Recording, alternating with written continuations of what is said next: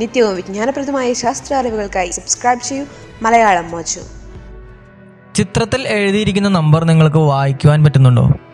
ചിത്രത്തിലെ വട്ടത്തിനുള്ളിൽ നമ്പർ കാണുവാൻ സാധിക്കുന്നില്ലെങ്കിൽ നിങ്ങൾ പൂർണ്ണമായും വർണ്ണാന്ധത ഉള്ളവരാണ്.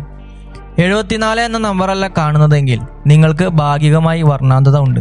അപൂർവമായി കണ്ടുവരുന്ന കാഴ്ച തകരാറാണ് വർണ്ണാന്ധത അഥവാ കളർ ബ്ലൈൻഡ്നെസ്.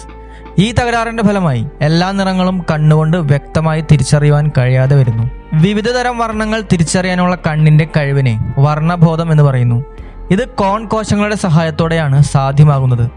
ചുവപ്പ്, നീല, പച്ച ഈ നിറങ്ങളെ തിരിച്ചറിയാൻ വ്യത്യസ്ത കോശങ്ങളുമുണ്ട്.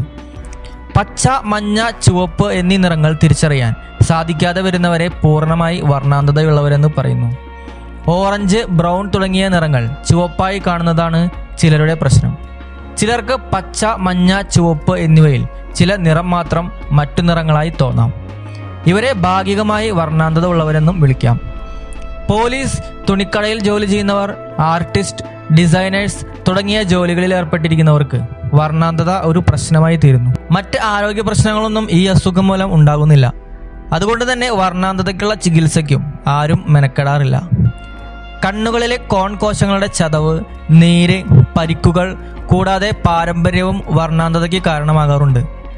എക്സ് ക്രോമസോമുകളുടെ തകരാറുമായി ബന്ധപ്പെട്ട രോഗമായതിനാൽ ആണുങ്ങളിലാണ് ഈ രോഗം കൂടുതലായി കാണുക. ആണുങ്ങളിൽ ഒരു എക്സ് ക്രോമസോം മാത്രമുള്ളതിനാൽ അവർക്കാണ് രോഗം വരാൻ സാധ്യത കൂടുതൽ. സ്ത്രീകളിൽ 2 എക്സ് ക്രോമസോം ഉള്ളതിനാൽ ഇവ രണ്ടും തകരാറിലായാൽ മാത്രമേ രോഗം വരികയുള്ളൂ.